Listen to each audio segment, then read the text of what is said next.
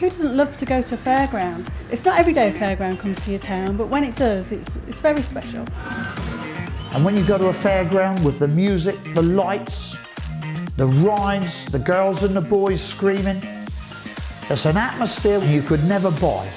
Being a showman fetches joy and laughter to everybody's life. It's very important to bring that happiness to everybody's life. The Americans would cut their right arm off to have a charter fair in the United States of America. Here we go now.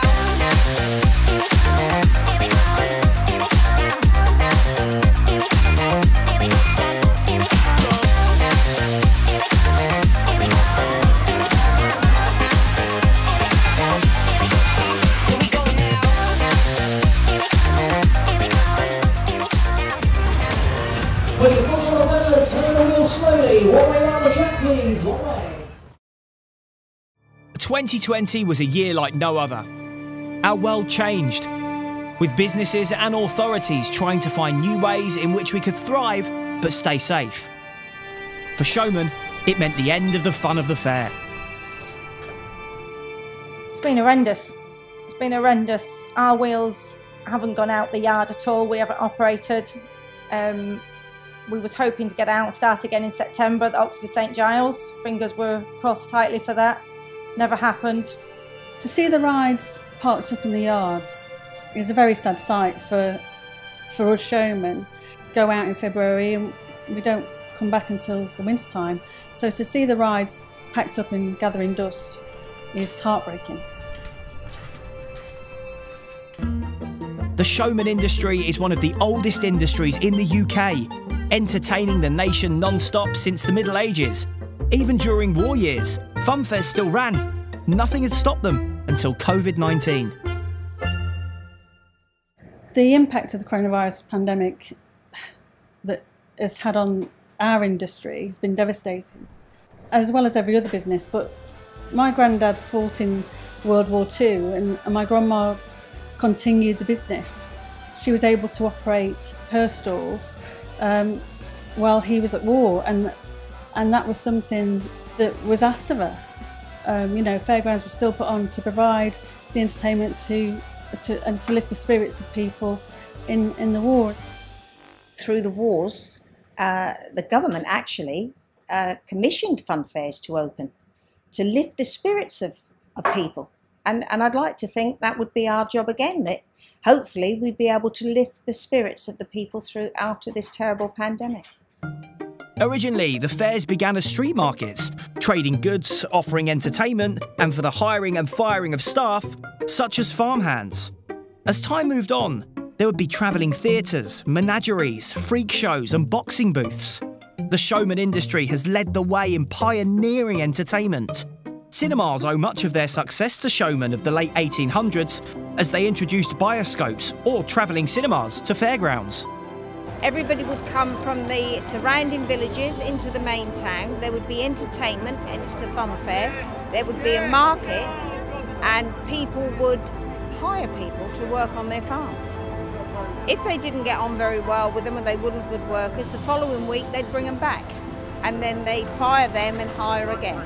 This slow fair was granted by King Henry I back in the 11th century, and it's been going on for generations and generations. People have attended for years, and our children hopefully will attend this fair in years to come. Primitive forms of rides trace their history back to the 6th century. In the late 1700s, manually operated carousels began to appear on British fairgrounds.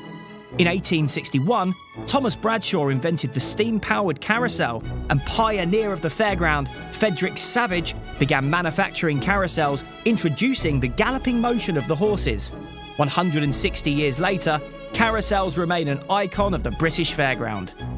Our family, the Noyces family, have a carousel ride, and it was his grandfather's and then his father's, and now it's my husband's ride, and hopefully one day our little 5-year-old will run them as well.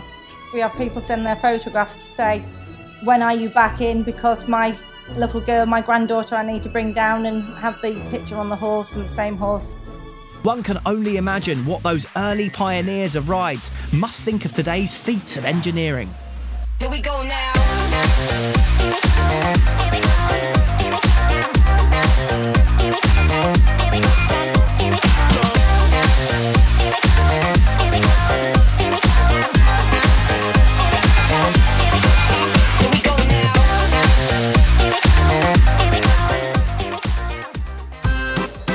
Charter fairs are a coveted part of showman life. For 900 years, the monarchy have been granting charters to hold fairs in towns and cities across the UK. The nature of a royal charter means they can't be stopped and carry on in perpetuity. Charter fairs lose their protected status if the fair doesn't happen or the reigning monarch calls for the charter to be cancelled. During World War I and World War II, many charters were protected by the attendance of a single ride or side stall. In fact, the government called upon showmen to put on some fairs to raise the spirits of the nation. Rides were often enclosed to ensure no light could spill out and be seen by enemy aircraft. The Showmen's Guild paid for a Spitfire and a number of ambulances to help with the war effort. The charter fairs are very special and they mean everything to our community. If anybody lives in a village, and that they have done for generations, they can class their fair as their fair, not just us. We may be outsiders coming in, but they should look on it and cherish it as to say our fair's coming to town, this is our charter and this is our special time. Despite putting in COVID safety measures in accordance with government guidelines, local councils prevented the majority of fairs in 2020 from going ahead. This is against the backdrop of car boot sales, theme parks and markets still operating.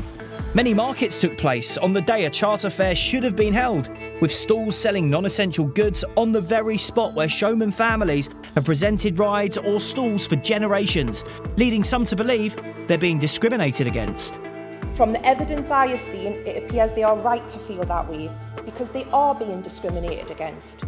What else is it when government guidance as of the 4th of July said travelling fairs could operate under all tiers with some up to 2,000 people, yet time and time again they are turning up, getting ready, and at the 11th hour overzealous local councils or public health are telling them to close down altogether. Many of those visiting fairs across the country also couldn't understand why councils have been saying no. A safe and enjoyable day out for families. The fun fair rolling into town is one of the highlights for many people, and showmen have worked so hard to make a living in the last year. They've done everything that's been required of them, from sanitizer stations to track and trace to fencing off fairs to COVID marshals to washing down the rides.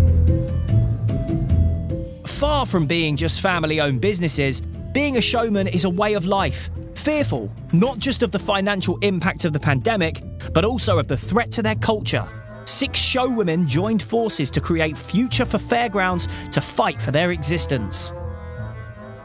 Myself and the other 5 ladies, I think we're trying to raise awareness about our industry for people who don't understand our way of life. Future for Fairgrounds have gained the support of a number of MPs, helping to raise awareness of the plight of their industry with central government. Future for Fairgrounds. And Future for Fairgrounds. Future for Fairgrounds. And they did that as wives and mothers, proud of their heritage, but increasingly concerned about the impact and the future for their families and that of the 20,000 showmen across the United Kingdom. Some local authorities have enacted strict bans, and others are being more lenient in allowing some fairs to go ahead. I encourage and expect local authorities to allow fairs and other events to go ahead unless there are health risks that cannot be mitigated. For the 2021 census, Future for Fairgrounds encouraged their community to put down their ethnic background as showmen so as to become a recognised ethnicity within the UK. We're not recognised in local authorities as showmen. We need the showman's box in education, in planning, in health and in financial, difficulties. Fun fairs are as much as part of British heritage as a castle, or Morris dancers, or tea and crumpets. Many towns and cities are known for their charter fair. Hull Fair is one of the biggest such events in the UK, and the council embraces and welcomes its heritage. Although the 2020 Hull Fair was cancelled, the charter was upheld by the attendance of a single children's ride and the reading of the charter by the City Mayor and the Showman's Guild. I am absolutely honoured and delighted to be here this morning to acknowledge Hull Fair Charter Day. The tradition of Hull Fair is ingrained in everybody who lives in Hull. Chop the apples, get away alone. Everyone's a winner. I'm 88 years old. I'm the oldest working tenant at Old Fair. Still got my heavy goods driving licence. Still enjoy the job, but I do really miss it not being here this year with all the fun of the fair. It's not just a busy fair, it's where you might meet your partner who you go on to marry. Our kids have got the Hull Fair blues because there is no Hull Fair on, and we're just hoping to be back next year. With showmen passing on the family business from generation to generation and visiting the same towns and villages for centuries, they feel as much a part of the community as someone who lives there 365 days a year. Yes, 100% I feel we're part of the community. We go to the same places year in, year out.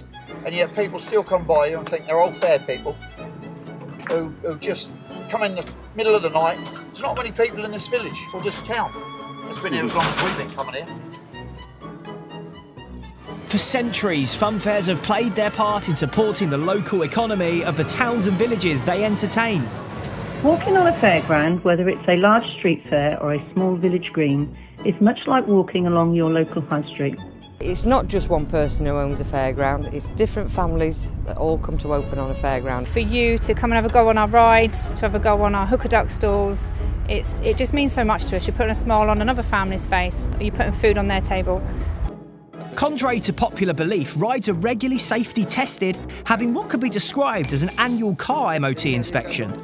Another common myth is that fairs just turn up in the middle of the night unannounced and disappear a few days later. Wouldn't that be wonderful? It takes a year to plan the next season tour with the fun fair. But there's more to fun fairs than just the money. Immeasurable impact comes on mental well-being of visitors and families enjoying all the fun of the fair. One of the world's oldest ride manufacturers, Zamperla of Italy, commissioned a study into the benefits of going on rides. There is no doubt that ride and attraction enable people to experience and share positive emotions and pleasant moments which help counteract stress, anxiety and depressions. Fairground business is so important, not only to my family and myself, but also the general public. It's a way of entertainment for people on the outside to get fresh air and be all the family together.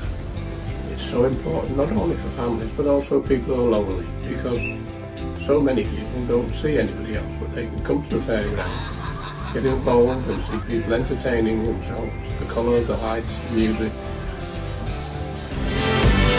Showmen are proud of their ability to entertain the nation, bringing much-needed happy memories to the residents of towns and villages across the UK. They bring lights, they bring music, they bring happiness to a local town or a local village. Some children don't get taken to amusement parks, and when a fairground comes to their town, it's something special and something for children to look forward to. With the journey on the government's roadmap out of lockdown well underway, fun fairs are starting to reopen. Local authorities at the moment, in the last 2 weeks, they seem to have took a U-turn. They're speaking to us now, they're taking our phone calls, they're looking at our paperwork, they're checking our COVID risk assessments, they're looking at our hand sanitising stations. They are supporting us and they're working with us to make sure that we can open safely. Future for Fairgrounds and the rest of the showmen would like to say thank you to the local authorities that have allowed us to open, also the private landowners that have given us the chance to prove that we can run a fairground, we are COVID safe, and that we are a good, happy place to be for families to come out and enjoy themselves in the fresh air. For the showman community and the ladies of Future for Fairgrounds, being back open and a sense of their way of life returning means a great deal. I haven't stopped smiling since I walked through the gate. It's great to be open again, great to be back to work, great to be serving the public again. All big smiles. Feels amazing. I can't tell you how happy I am. It's like being in a nightclub when you're 18, you know, you just hear the music, you hear the generators, you hear the kids screaming, laughing. I've got goose pimples to prove it, that's how it feels. Everybody's seeing people they haven't seen for a long time, and everybody's getting a few bob. It's lovely. After all the challenges the global pandemic has brought, the showman community has done what they always have: adapted, supported their country and bounced back. It's what we do, isn't it? All the fun of the fair. Yeah, it's what we do. Here we go now.